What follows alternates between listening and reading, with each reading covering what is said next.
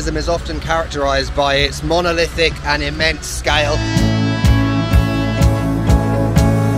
that all Belgrade and Serbia have to offer are graffiti-ridden concrete brutalist tower blocks. That's not the case.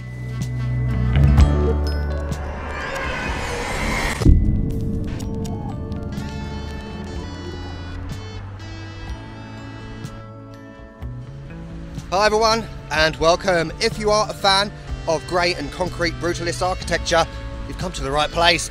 Once again, I am in the city of Belgrade, Serbia, one of my favourite cities in the world. And I say once again because as part of my final series of videos, Belgrade is absolutely an iconic legacy character location, i.e. I've filmed many videos throughout the city in the past and I thought I would come back one last time to cover one of my favourite subjects. I've already said it, brutalism. So right now I'm in Novi Beograd, New Belgrade, which is where you will find a lot of the brutalist architecture in Belgrade. Look behind me, there is, I think, a police building. I've already been told off for filming, sorry. And also the stock exchange and other buildings as well. I've filmed videos in this area before. You can check the link out up above. I went to the Genex Tower, or Genex, how do you pronounce that? I can never remember. And also the Eastern Gate, which is actually over the other side of Belgrade. But we're going to cover some old locations, but also some new ones, if you know what I mean, that I haven't covered before. So let's get going.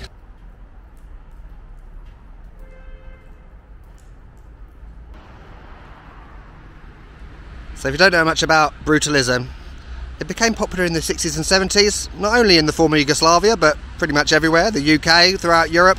Even in Mexico there is brutalism. Shocking, right? And I know it's not to everyone's taste. I know a lot of Serbs that say it's absolutely disgusting and ugly, but you know, we don't have to like everything in life, do we? But I like it. Yeah, on the other side of this building, that's where I got told off for filming. But just look at this absolutely ginormous piece of concrete jutting out like that. I've never seen these before. You've got all these pictures up here of kind of like what it looked like back in the day, 60s, 70s. You know, that one looks kind of quite deserted, you know, it's like Dubai before they started building everything. And brutalism is often characterised by its monolithic and immense scale in terms of residential buildings, museums, hotels, government buildings, you name it. You can pretty much find it everywhere.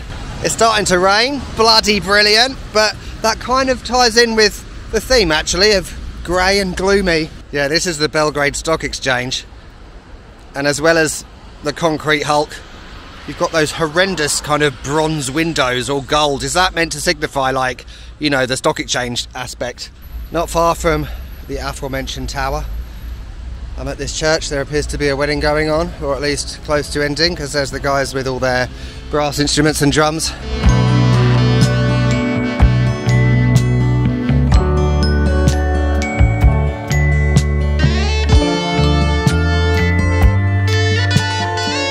These kind of rather ghostly play areas with these sort of concrete sitting areas with swings and stuff everywhere are kind of part and parcel of this sort of area.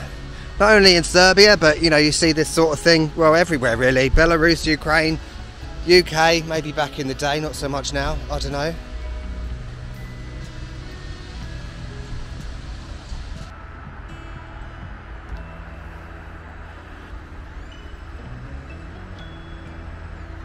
I know we've been here before, but you know, it's like going to Paris and not going to the Eiffel Tower. I couldn't not come here, and honestly, I've never got drone shots here before, so here we are. So yeah, I've actually been up that tower to the top floor in a previous video. You can't really see much out the windows because they're a little bit sort of dirty, as you'd expect, but that side is like the residential side. This side, I believe, was like a business side, which is no longer in operation. I went down there into the lobby bit, which is a bit sort of retro 70s, you know, in one of the last videos. And up the top there you've got this restaurant, which someone told me was meant to revolve, but it never did. Yeah, and I think there's a tour you can do. Well, one tour guy that I spoke to once, he was trying to organise it, but I don't know if it's an actual thing.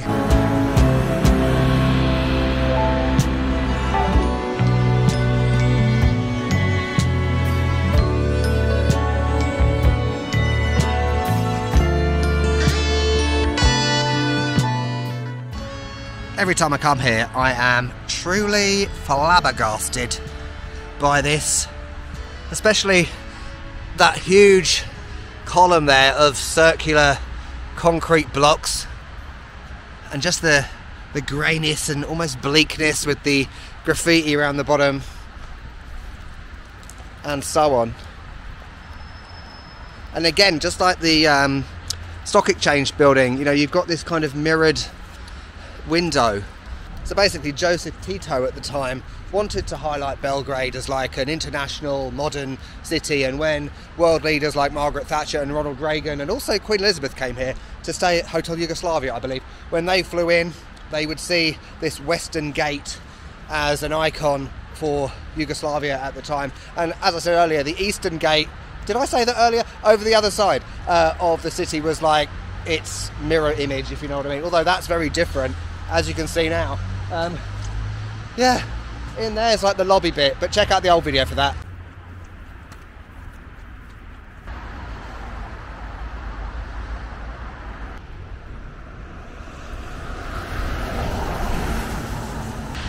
Right, it's a little bit later. I'm down underneath this concrete overpass, heading further into New Belgrade. Actually, I'm getting back towards regular Belgrade, but whatever. There's the view back to the Genex Tower. Oh, there's a wedding. Happy wedding, people. Pozdrav or something. Right, excuse the fact that I look like a drowned rat, but it has been raining, alright? I've just been to Televizorka up that way, which made its cameo appearance after appearing in a past video. It's the place with the windows that kind of look like TV screens, hence the name. A friend of mine, Natasha, she said to me, that looks disgusting. She wasn't Scottish, she's from Serbia. But, you know what? I quite like it. As I said before, we don't have to like these things, but I do, and I like Block 23. I think I've been here before too. Yes, I have been here before. This is actually where I started a video. It was in that little sports area down there. And I think I said something like that these buildings look like out of Inception. You know that scene where the buildings all bend and everything? Well, it's like that. And this one just kind of goes on forever.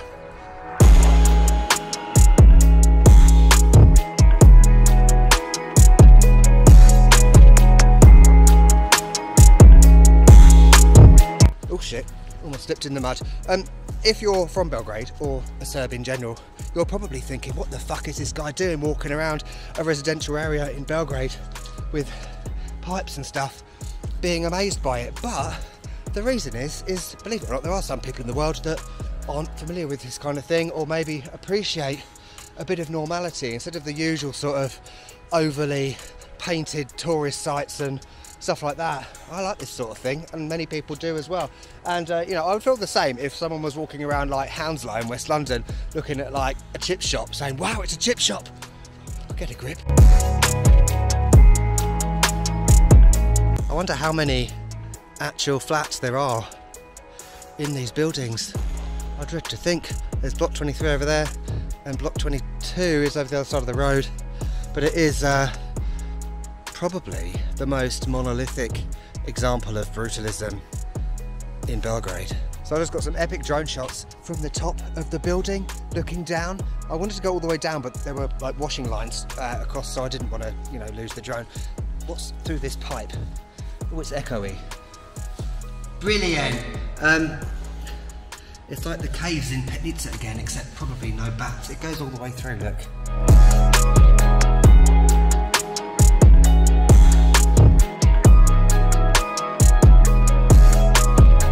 It's all coming back to me now. I did go up one of these buildings. This is where I got stuck in a lift. So here is the middle bit. This might have actually been where I filmed, I don't know. You know, they're all pretty much identical. But just look at that, all the way up to the sky. You can see the washing lines, I'm assuming that's what they are, or electricity cables. I don't know. I quite like how it's designed actually, because just look at this concrete wall up there. Crazy. And you might think from looking at it from like the other side that it's just flats all the way through as you get, but it's got this central area in the middle. The things I do for YouTube, oh bloody hell, I'm in this flood just to get a shot like that. My feet are completely wet. I hope you appreciate it. This is Sylvia the dog. Who's Sylvia? Is she a famous dog? Like, maybe she belonged to one of the residents? I don't know. But you get nice street art here too.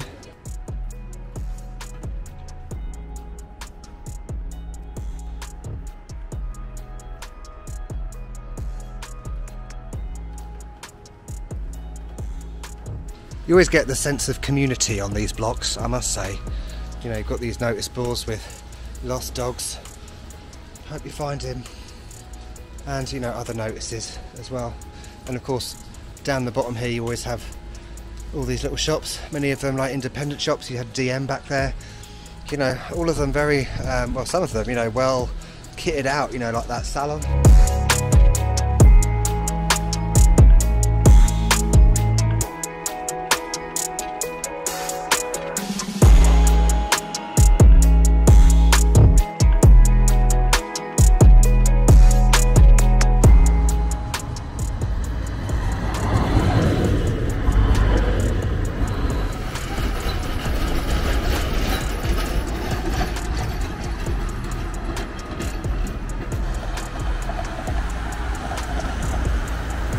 Okay people, as you've probably gathered, it's the next day and the weather has turned, for once in my life, for the better. It's a case of sun's out, not very muscular, arms out. I have walked from Nezmihalova all the way to this forest, Timothy Byford Forest, on the way to my next brutalist, socialist, modernist location. So Timothy Byford, who the hell was he? Well, like me, he was English. He was from Salisbury, you know where the Russian spies went and pretended to be on holiday, but really they had a biotoxin. But anyway, he was a director of children's TV shows in the former Yugoslavia. I think he came here in the 70s and got married. And he also directed Blue Peter, classic UK TV show from my childhood. Honestly, before a few days ago, I'd never heard of him, but I assume he became well known in Serbia because of his work. And supposedly this forest was renamed after him because he wanted to protect a particular species of bird, which is native to here. Well done. This forest appears to be quite big. Those shadows are annoying, aren't they? And big as in long and narrow. I'm kind of in this area, heading to there. I appear to have David Bowie Starman in my head for some reason. But anyway, here are some of the birds you can see here. Oh, I recognise that one. Oh, there are owls. Beautiful.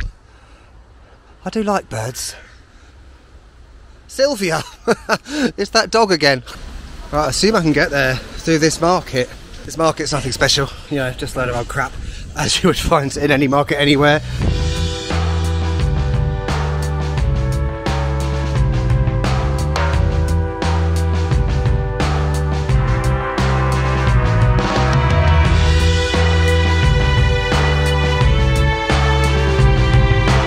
I'm in Banjica, otherwise known as Little Spa, you know, Banja Spa, and I've wanted to come here since the dawn of time because so many people have recommended it to me as a great example of brutalist architecture. There are 5 towers, affectionately known as the 5 Idiots.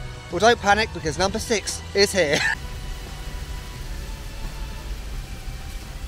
I'm in this little central playground, getting a lot of strange looks from locals. Why change the habit of a lifetime, Serbia? But look at this. Here's one of the idiots. What a monstrosity. In a good way. There's a Zastava. And Banjica is kind of like a city within a city, along the blue and green corridor, whatever that is. Like something to do with the Banja thing. And you will find as you come out of the centre of Belgrade, which I would absolutely recommend to do, I just bit my cheek, sorry. Areas like Senjak, Topčider Park, it's all very green, as we've seen in the forest, and as we can see here, we can't really see the buildings. Oh, bloody hell, the sun. You might think that all these buildings are identical, but actually they're all slightly different, apparently. It kind of reminds me of a combination of the legendary Hotel Zlatibor in Užice, where I'm staying, and Block 23, you know, places we've seen before. The clouds are absolutely racing across the sky, as per the wind comment. I hope there is not another storm coming. Once again, amazing street art. Filipovic. Clearly my reading is coming along. Someone's glasses just fell from a great height. I've helpfully put them there, although one of the lenses is gone. That could have taken my eye out. Pardon the pun. It's another swimmer, this time Slobodan Nikic. Apologies if that's wrong. Like, were these swimmers from here, or are these swimmers from here? I don't know. Oh, is he on Instagram? Oh no, that's the artist. Apologies, your neck probably hurts just as much as mine does in this video. We're looking up a lot, but let's look down here, because as with all the other places, you know, it's very much community-like. You know, you've got pet shops, hairdressers, salons, little restaurants everywhere, and as I said about it being a city within a city, look, it kind of is.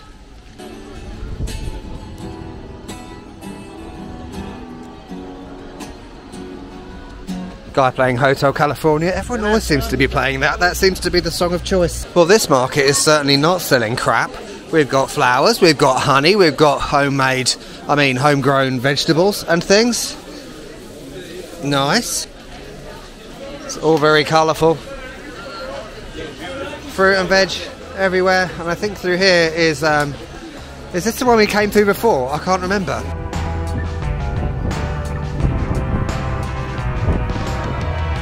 Commando.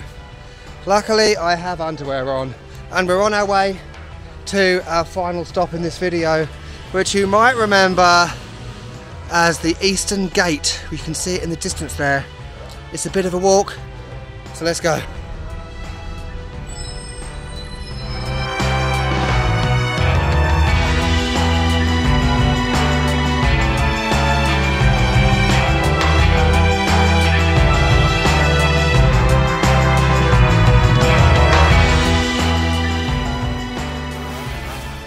So off camera, I've done a lot of walking today and yesterday. I think my knees are about to buckle, but never mind that, because we are finally at our final stop for this video. The Eastern Gate. I swear this is different to last year. I could be mistaken. You know, this artwork does get refreshed every now and again. It looks very new, I must say. It's really windy here and all. It's good to be back here. This is, you know, an old school classic location, well, from last year. But yeah, these three towers, just like the Western Gate, are absolutely monolithic, imposing, monstrous, all those words I normally use to describe this brutalist, modernist, whatever it is, architecture. I know there's always arguments about that in the comments. Hence I'm saying both. Yeah, Rudo is what they're called, 1, 2 and 3, named after the designer, if I remember correctly, and there's signs everywhere, falling masonry or whatever from the facade.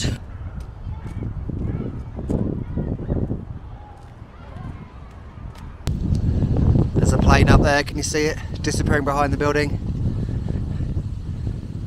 Yeah, just like with BANJICA and all the other stuff we store in the rain in Novi Beograd.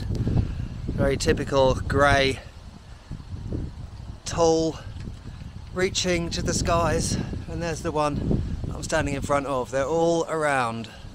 Now, I probably should have said this last year when I was here, but firstly, if you are from Serbia and you're watching this, maybe this is the first video of mine you've ever seen, you might quite understandably be thinking that I'm trying to imply that all Belgrade and Serbia have to offer are graffiti-ridden, concrete brutalist tower blocks. That's not the case whatsoever. It's purely the topic of this one video. And secondly, if you are a fellow foreigner thinking of coming to the Balkans and thinking of coming to a place which isn't Croatia, God forbid, yes, there are other countries, don't be put off. If this isn't your thing, don't worry. There's a lot more to see in Serbia. This is just one aspect of the country among many, many, many aspects. So, shameless plug, check out my other videos.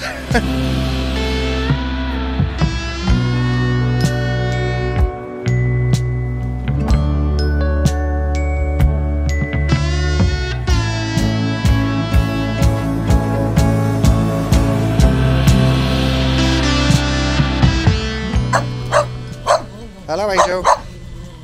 It wouldn't be a Serbia video without a Serbi dog.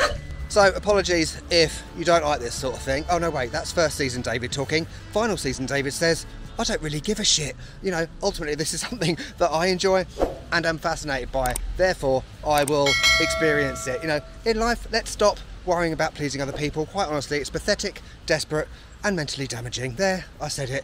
Anyway, next time for episode 10 of my 2022 Serbia series will be somewhere completely different in Vrnjačka Banja. I hope that was right. For something absolutely unbrutalist. So, stay tuned for that one. Don't forget to subscribe for my remaining 12 videos before I ditch this channel. And I'll see you next time. Catch you later.